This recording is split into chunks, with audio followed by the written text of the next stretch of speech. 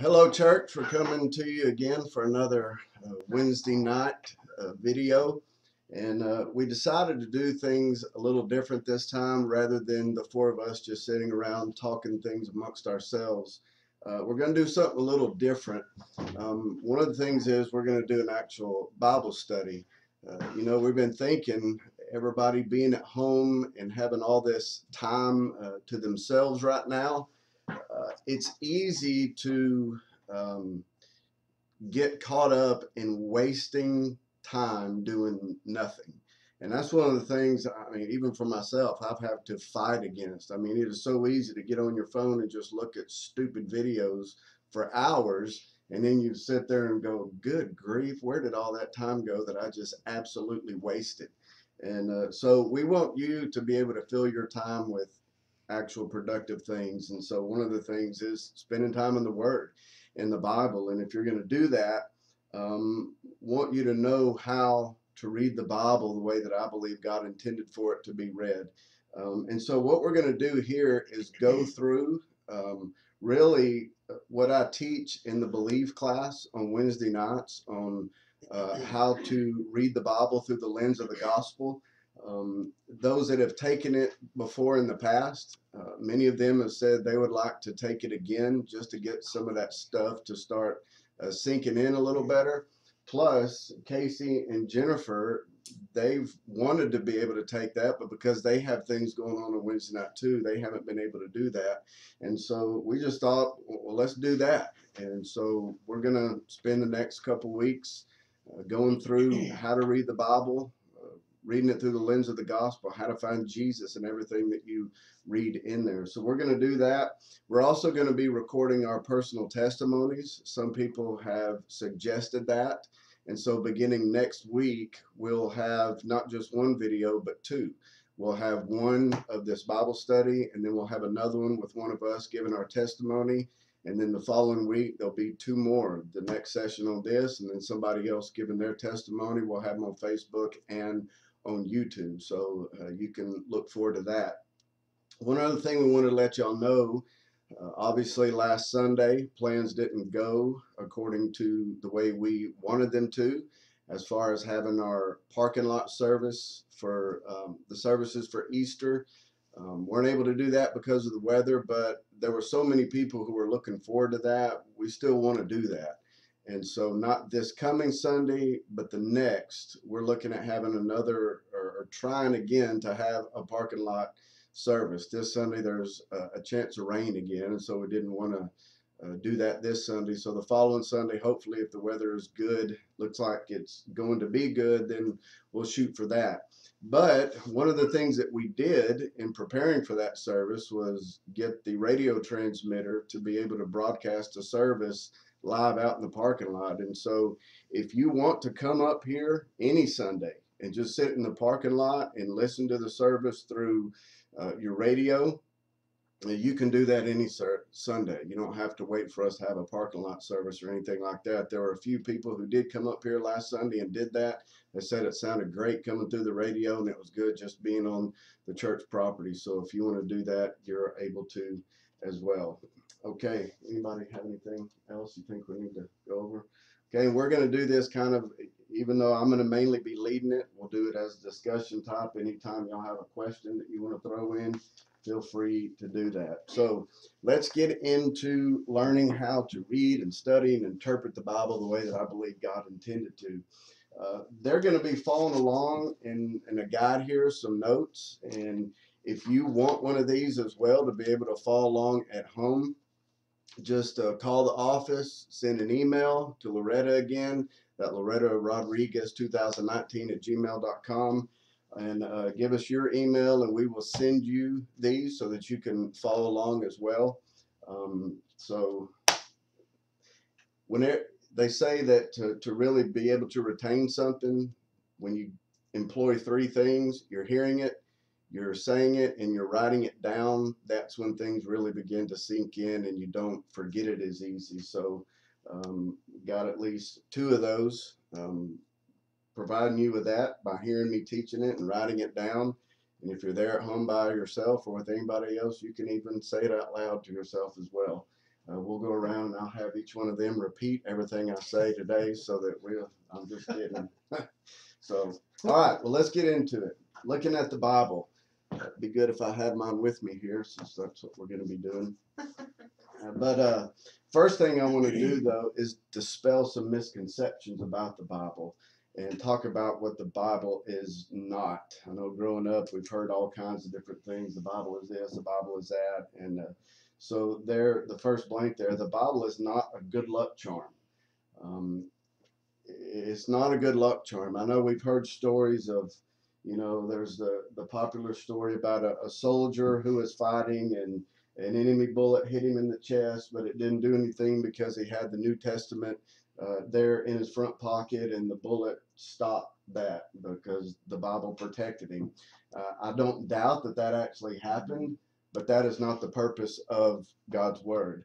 It is not a good luck charm. Some people have it in their vehicles, thinking that it's going to protect them from a crash.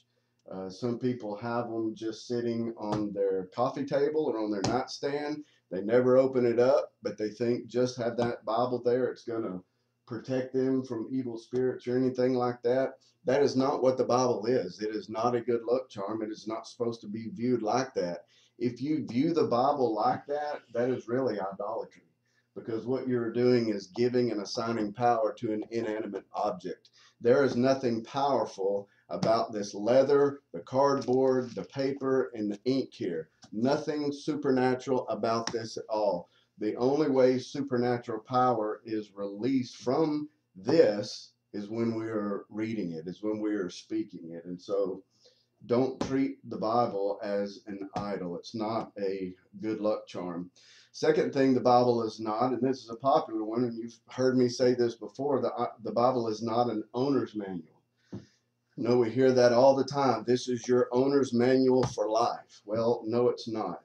Yes, there are instructions in here that tell us how we should live as Christians, but it shouldn't be viewed from that mentality. And the reason why I say that is a couple reasons. Number one, when is the only time we ever really read an owner's manual? We don't know how to do something. Yeah. What's the most read section of an owner's manual? Troubleshooting. Troubleshooting. We only pull out an owner's manual when we have a problem with something. And so that's exactly how a lot of people, the only time they ever read the Bible. If I have a problem in my life, well, let me go find out what the Bible says about this problem that I'm having, which is okay, but that shouldn't be the only thing it's used for. And so it's not that. Another reason why it's not an owner's manual is because, well, how many of y'all have owner's manuals in your house? You keep them somewhere, like a section where you got your owner's manuals. How many of you can name the author of any of those owner's manuals? No, none of us can. We don't know who wrote these owner's manuals because you don't read an owner's manual in order to get to know the author. Well, that's the whole purpose of the Bible.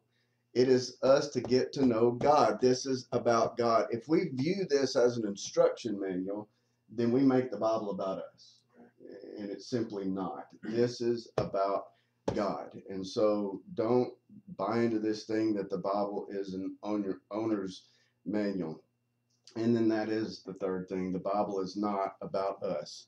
If you're doing that, if you make the Bible about you, you're going to be missing the whole point of it. We have a tendency to make ourselves the heroes of every story, make the focus of everything in the Bible about us. But if you do that, you're going to be way off. Not about us, it's about God. So, what is it then? Next thing there in the notes, the Bible is God's story of the redemption of creation through Jesus. It is God's story of the redemption of creation through Jesus. And the main thing to know there is that it is God's story. The Bible isn't just a collection of individual stories in and of themselves, but each of those individual stories make up one big story. And so one word that you'll hear me say often during all this is meta-narrative, which is there in your notes there. Meta-narrative simply means big story. The big story, the meta-narrative, stands above all the other individual stories. And I'll just go ahead and let you in on something, that Jesus is the story. right? I mean, he is the story of the Bible. And one of the neat things about that, the next point, is that being in him then means that we get to be a part of the story. And that's so neat to realize that you are a part of God's story, being in Christ. And we'll flesh out more what that means as we go on. You know, stories are powerful. Everybody loves a good story, and God is the ultimate storyteller. And we can even see this aspect about God in Jesus. You know, Colossians 1:15 says that Jesus is the image of the invisible God. And in verse 9 of chapter 2, it says, in him the fullness of deity dwells in bodily form. And so Jesus isn't just an expression of God, he is the expression of God to humanity. Everything intended that God intended for us to know about him is seen in Jesus. And one of the things that we see about Jesus, and so therefore about God, is that he's a storyteller. Because Jesus was always using parables. He was telling stories in order to get his point across, because we were made to respond to stories. That's how God made us. And so he's a storyteller. And so, in order to be able to understand the Bible better, it has to be read as one big story. And whatever you are reading there, it's important to know which part of the story you're actually in. Um, every story, you'll read this in English class, has 5 essential parts to it. In fact, my youngest daughter Hope, last year she came home with some homework, and they were learning in their writing or reading class, something like that. They were learning the parts of a story, and she wanted me to help her memorize these 5 parts, and they were the exact 5 parts that I talk about in this Bible study. And so in old German back in the 1700s actually came up with this. But the thing is, he didn't invent this. He just discovered something God had already invented himself. It's like Sir Isaac Newton. He didn't invent gravity. He just discovered what God had already made. So did this German guy. And so the 5 parts of the story are this. The first one is the exposition. In the exposition, there are 3 main things that are introduced. You have the setting, the main characters, and the conflict. There is a conflict that is introduced into the story in the exposition there. And then the second part is called the rising action. The rising action describes how the story continues with this conflict that was introduced. And the main thing about it is that it talks about the failed attempts to solve the conflict.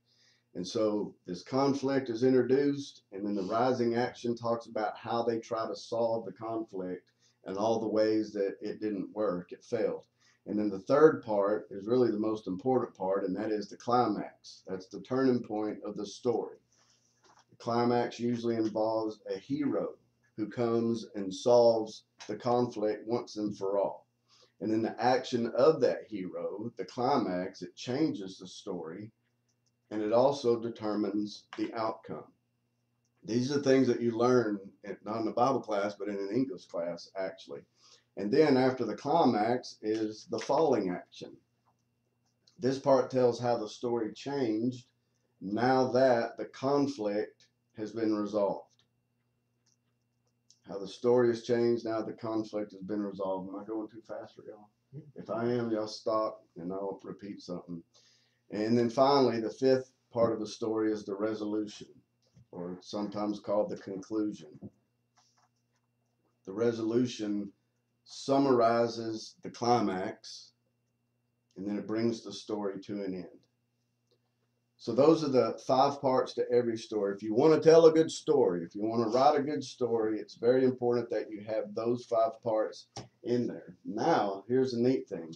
We're going to take that model and lay it over God's big story of the Bible. And so the first part, the exposition, we find in the first 3 chapters of Genesis. So in those first three chapters, you have those three things that the exposition introduces. You have, first of all, you have the setting, which is the created world. The created world, that is the stage on which God's story is going to be played out. You also have the introduction of the main characters. Who are they? Well, the very first verse, in the beginning, God. God is the main character there, but you also have the introduction of Adam and Eve, and so you've got mankind as the other main character.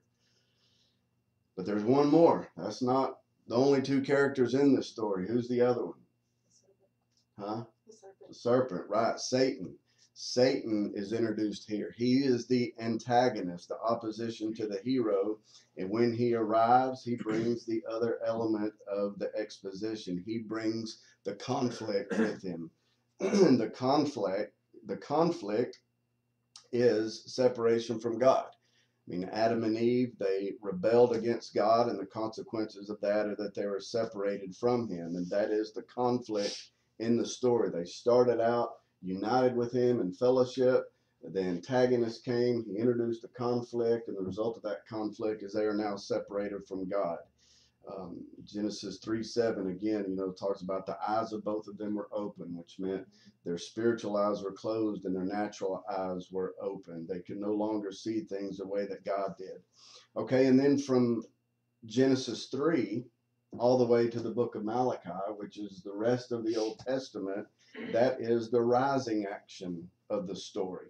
Remember what we said about that. They are failed attempts to solve the conflict. The conflict, separation from God, limited in our own understanding, causes mankind to become more and more corrupt. And so Noah comes along, and it seems like he's going to provide the way that he's going to solve the conflict is God is going to provide a big do-over. I mean, how many of you love do-overs? I mean, it'd be nice to have a big do-over every now and then, right? And it seemed like that's what was going on with Noah, and that was going to solve the problem, but that didn't solve anything. I mean, mankind continued to get more and more corrupt. And then we have Abraham who arrives on the scene, and he seems to make some great strides into solving the conflict. He's a man that God chooses to and calls out to be the leader of a great nation, a nation of people that God would have for himself. And Abraham learns that faith is going to play a key role towards solving the resolution. And so now hope is once again restored in the people. And since Abraham is the father of God's people, then maybe being of the right bloodline is going to solve the problem. And so if we could just be a part of this group of people, then we are going to be united back with God, and that will solve the conflict. But nope, that doesn't do it either. And then comes Moses. And now we're getting somewhere, because through Moses, God gives the people his law. And so you've got God's law there given through Moses. And so finally, no more guessing, right? I mean, we've got it written in stone. 10 simple commands on how to resolve the conflict, how to get that relationship back with God. How easy can that be, man? Simple. We can do these 10 things, but no. Huh? Right. The law was the owner's manual, right? The owner's manual didn't work. The reason why God gave it in the first place was to show that we couldn't do it. So there's another failed attempt at solving the conflict. The story continues through Joshua and Judges, and then we come to David. David comes along and gives the people a hope like they had never had before. He is someone that God handpicks and even calls a man after his own heart. And in your notes there, David is the righteous king, because David leads Israel into its glorious days, the best years of Israel's life. And now it appears that all is right in the world, that all is right with God. It now appears that the conflict has been resolved. It's like this utopia area that they are in right now, but the happy times don't last forever. David sins, David dies, the kingdom is split, and the people are sent into bondage.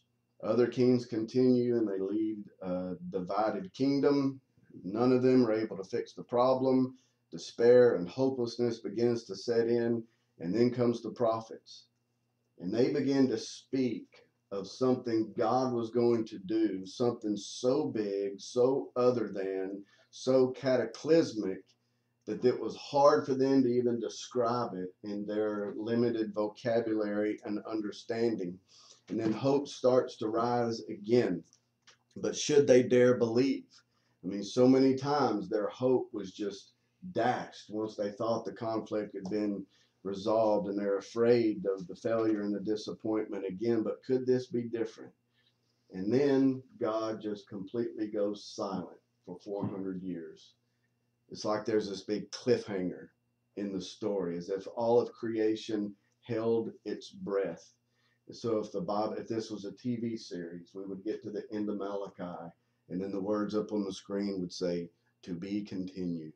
And you'd have to wait a whole year, like the Star Wars series or whatever, to wait for the next thing to come out. And finally it does. After this big dramatic pause, we have the climax. And the climax of God's story goes from the book of Matthew to the second chapter of Acts. A hero comes, and who is that hero? Jesus. That's right. He decisively, once and for all, solves the conflict. He absolutely changes everything and determines the outcome. And in Mark's record of the climax, he records Jesus' first words in verse 15 of saying, "The time is fulfilled and the kingdom of God is at hand. Repent and believe the gospel." That's a key verse right there that we're going to come back to several times during this whole study. But it's interesting there that he said the time is fulfilled. What did he mean by that? Well, he meant that the time that history had been waiting on, the time that all of history had been about, had come. And what that means then is the Old Testament cannot be fully understood without Jesus, nor can Jesus be fully understood without the Old Testament. It has everything to do with him. You know, there's this belief out there that says, well, now that Jesus has come to fulfill everything in the Old Testament, we don't need that anymore, that it's obsolete. But that's not true. I mean, there are so many things in there we can read and learn about Jesus and what it means to be in him that we don't even find in the New Testament. You know, and we'll discover some of that as we go through here. Galatians 4:4-6 is an awesome verse that shows us how Jesus is the climax of the story. And it says this, "But when the fullness of time came," that's that again, the fulfillment, the time that all of history had been waiting on, "God sent forth his son, born of a woman, born under the law, so that he might redeem those who were under the law, that we might receive the adoption as sons." And there it is, the conflict resolved. What was the conflict? Separation from God. What did Jesus do? Enabled us to receive the adoption as sons. That conflict has been resolved in Jesus. No longer separated from God, but permanently adopted by him. Through Jesus, we are brought back in. Through Jesus, we are brought back into the garden. The life, death, burial, resurrection, and ascension of Jesus is the climax of the story. All right, any questions before we get on to the next part? Making sense? All right. Then after the climax, the fourth part of the story is the falling action, how the story changed now that the conflict has been resolved. And the conflict of God's story goes from the second chapter of Acts to the book of Jude. Now that the conflict has been resolved, now what? What do we do? How do we live? I mean, we've lived for so long under the law, so long without this conflict being resolved. Now that it has been resolved, what do we do with this? Because Jesus' death ushered in a whole new covenant, right? That we now have with God. Jeremiah 31, I'll read that.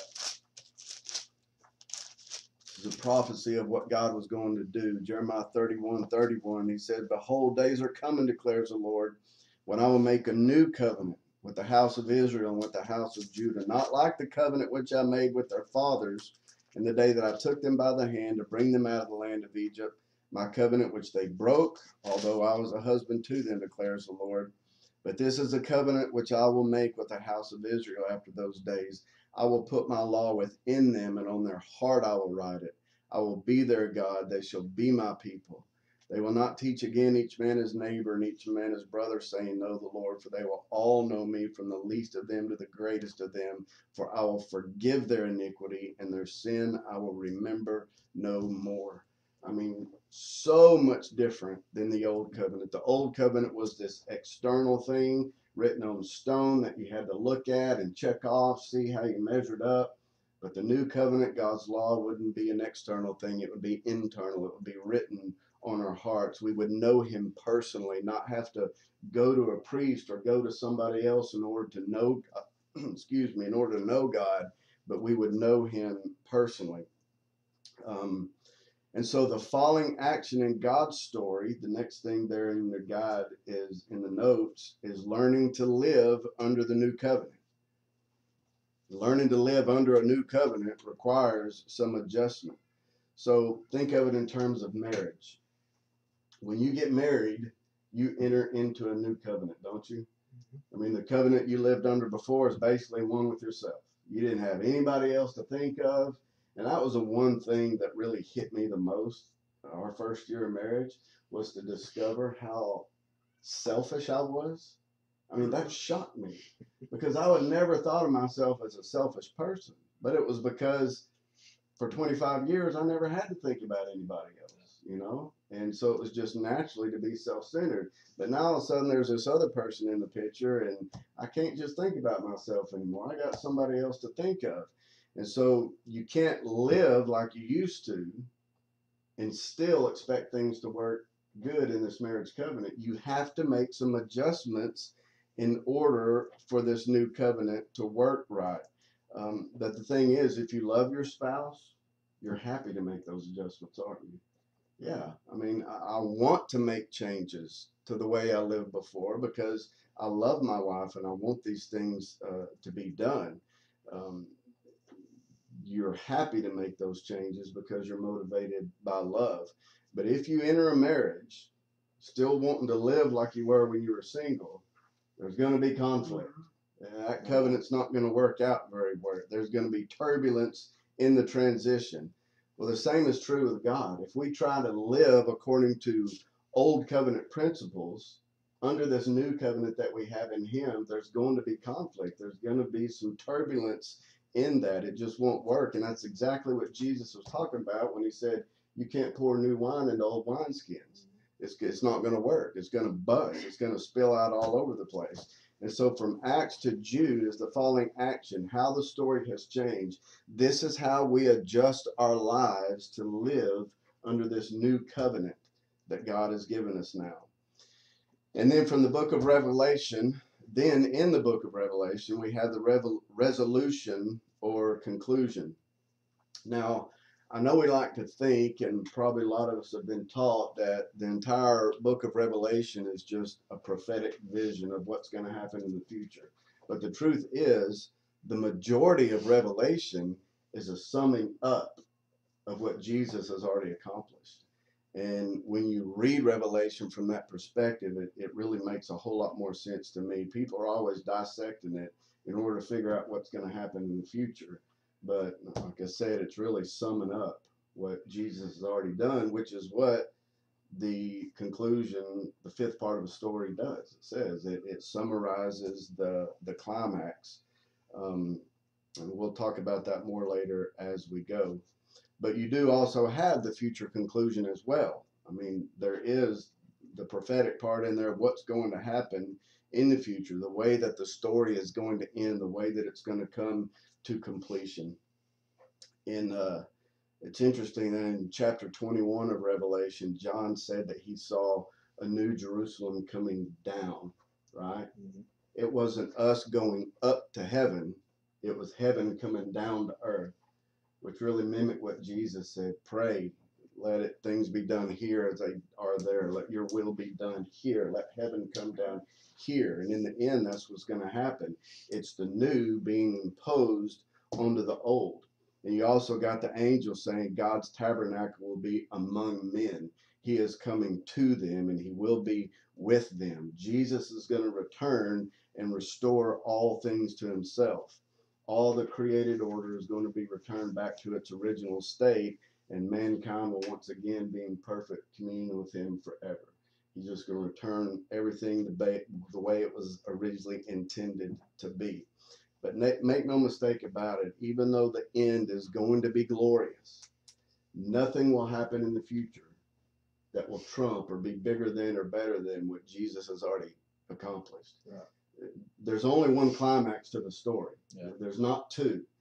And Jesus is the climax. Whatever happens in the future will have everything to do with what Jesus has already accomplished at the cross. Because again, the climax determines the outcome. So that's God's story laid out over the Bible. Okay. So why is it important for us to be able to view the Bible this way as one big story? There's a couple reasons. For one, many people still do look at the Bible like an owner's manual, trying to find what are the instructions that I need to follow in order to make my life better. And because they view the whole Bible as an instruction manual, they'll even go into the Old Testament and pull out something there and say, well, because it says to do this, then I need to follow that. So for instance, and people use this all the time, the reason why Christians should not get tattoos is because there's a verse in the Old Testament in the law that says don't mark your bodies the way the pagans did, right? Mm-hmm. Well, if you're just going to pick that verse, you're going to have to pick the other verses around it too. The verses around that talk about your hair not being a certain length and cutting it this way or cutting your beard a certain way. Yeah, not shaving. And so you can't just cherry pick the instructions that you want to police or enforce and not do the other ones. But that's not the purpose of those, because what was one of the characteristics about the rising action? There were failed attempts at solving the conflict. And so why would you go back and try to use a failed attempt when it didn't solve the conflict like you're going to solve something with it now? It just doesn't work. If it failed to work back then, it's going to fail to work now too. Another reason is because, we often look at these Old Testament characters as examples of how to model our lives after. And so some of you may be involved in a character study on, a character from the Old Testament. And so they'll say, this is how Ruth was. Here's some characteristics of David. And because David was like this, we need to emulate our lives after David. We need to be a Ruth and this and that. But that, again, that makes us. It makes the story about us. Mm-hmm. Those characters in those stories aren't there to point us to them so that we can model our lives after them. They're there to point us to Jesus, right, to model our lives after him, not them. And it's really interesting to me that anybody would want to do a character study on David. They're just going to pick out the few good parts of him, completely live out the adultery and the murder and everything else. Is like, no, we're just going to copy this part. Well, how about copy somebody that didn't have any of those flaws? Let's look to Jesus, right, instead of some of these another failed human being. I even wrote on here that the peace they did experience under David was through violent means. Yeah. It was through violence and not through love and peace. And so even a little bit of peace that they thought they had carved out for themselves at that time was violent. Yeah, which means it wouldn't last very long, and it was insufficient. It was based more on happiness. It was circumstantial. That's right. Right? That peace all had to do with the absence of conflict. But true peace in God is there even when there is conflict. Yeah. So it was a worldly peace and not a Christ-centered, Holy Spirit-driven peace. So I'll give an example of what the Old Testament heroes are there for. So let's take David, for instance, in the story of David and Goliath. How many times have you heard that story, a lesson taught on that story, and the main lesson being that as long as you have God on your side, you can kill any giant that comes at you, right? That's right. And everybody's like, yeah, man, and it pumps you up and it gets you motivated. But if I'm going to be honest, I'm sure we all would, We've all had giants come in our lives that have kicked my butt. That's Yeah. right. Right? Yeah. They have defeated me. I have been defeated by giants. I love that. And so if the lesson in that is God, you will kill any giant that comes at you if God is on your side, then what happened in those instances when the giant got me? Does that mean God wasn't on my side? No, God's always on my side, right? Okay, then what was wrong there? Well, it must have been something I did wrong. So now the focus is on you. What did I do wrong? Well, that's not what that story is about. Again, we are not the hero of the story. Jesus is the hero of the story. Love that. Jesus was the unlikely hero through unconventional means, just like David killed the giant of sin. That's what he did, right? You know who we are in the story? You want to guess who we are? We are in the story, but we're not David. We're not the hero. We're the army shaking in their boots over on the sideline, too afraid to get out there in the battlefield. But when did the army actually engage in the fight? It was when they saw the hero achieve that victory. When they saw David kill the giant, that's what motivated them to jump into the battle then. And so it is only when we see Jesus for who he is and understand what he has done and the victory that he has won, then that's our motivation to engage in this life that he has called us to. And so when we make Jesus the center of the story, it changes our hearts. It changes our affection towards him and gets our eyes off of us and onto him. So that's why we don't use characters in the Old Testament as moral lessons for us to follow. We try to figure out what are these characters telling us about Jesus? How are they pointing us to him? Um, there's another literary term that's used in storytelling that you may remember in school. It's called foreshadowing. A foreshadow in a story gives a hint as to what's coming later. Nearly every bit of the Old Testament is nothing but a foreshadow of the climax. God was telegraphing what he was going to do through Jesus, giving these hints as to what was going to come. So we'll go through some of the things that we described in the Old Testament earlier. The story of Noah, not just about a man who was faithful to God and did something radical in order to save his family from the destruction of the flood. Noah was a foreshadow of Jesus, who did something radical that would save his people from the flood of God's wrath. Abraham was a foreshadow of Jesus, who would be the father of a great nation of Christians. They would be identified not by their Hebrew blood, but by his blood that was shed for them on the cross. Paul says, not a circumcision of the flesh would we be known as the people of God, but by the circumcision of our hearts. Moses wasn't just about leading the Hebrew people out of the slavery in Egypt into a promised physical land. He was a foreshadow of Jesus, the ultimate let my people go Savior, who led his people out of the bondage, the slavery of sin, into the promised land of salvation. The story of David, again, wasn't just about the best king Israel ever had. He was the foreshadow of the King of Kings who would rule over an everlasting kingdom. The judges in the Old Testament were a foreshadow of Jesus as the ultimate judge. The entire Old Testament was pointing to the climax of the story, and nearly the entire New Testament points back to the climax of the story. You will not be able to understand or interpret Scripture accurately apart from the climax. The climax, what Jesus has done, has to do with every single bit of it. And we're going to learn more how to do that as we go. But here's another reason to view the Bible as one big story, the meta-narrative. Let's take the New Testament, for example. We know that the New Testament does contain instructions for us to live by, right?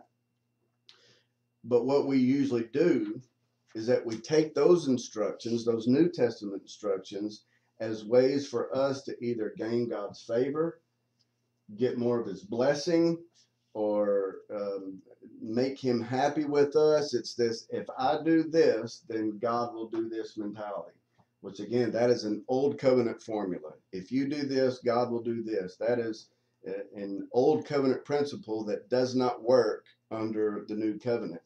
Because what we are doing then is we're looking at instructions for ways to us to gain some type of leverage with God. We're looking at those in order to solve the conflict, right?